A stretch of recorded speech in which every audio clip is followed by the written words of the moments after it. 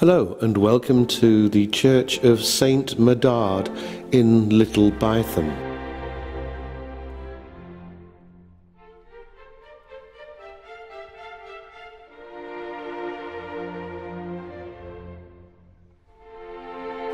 Within the parapet rises a late decorated spire. It's octagonal, and on each cardinal face are two tiers of spire lights. Looking first at the exterior, we find that the lower stage of the square tower is Norman. The second, or belfry stage, starting from a chamfer, is transitional. In each side is a window consisting of two broadly chamfered pointed lights.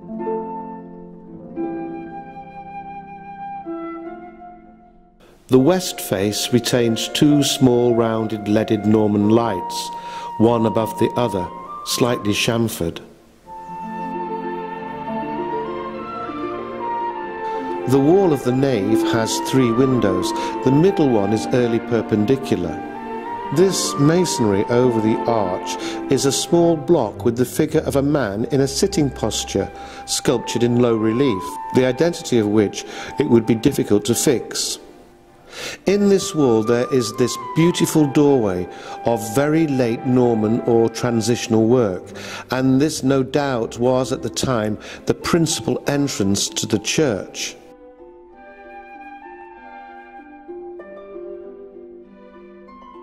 This south door of the chancel is extremely interesting. At first sight it may be taken from an early Norman doorway, but many think it possesses features that carry its construction back to Saxon times.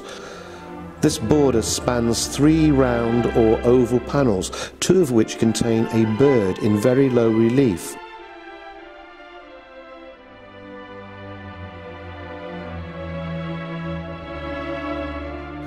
The porch is early English. The outer doorway has a semicircular jamb.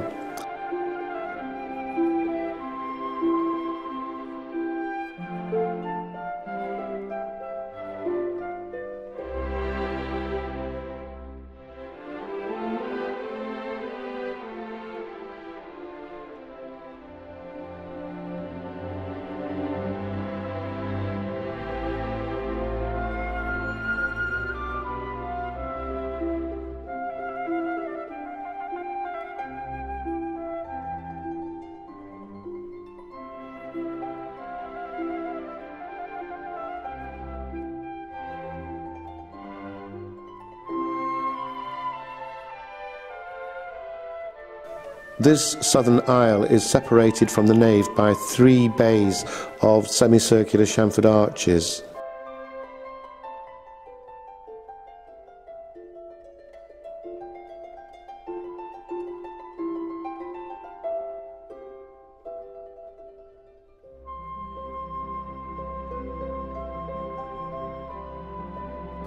The stone base of the pulpit bears the date 1590.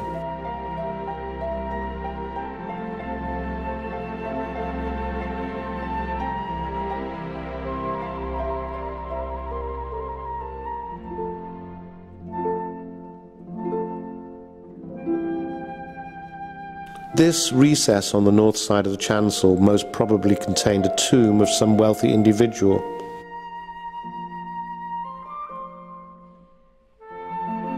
Here on the south wall of the chancel is a piscina of two pointed and slightly chamfered arches. If this door can be satisfactorily shown as being pre-Norman, it will then occupy a very foremost position among Saxon doorways in the area. These small windows could have been placed to enable the priest to hear outward confessions.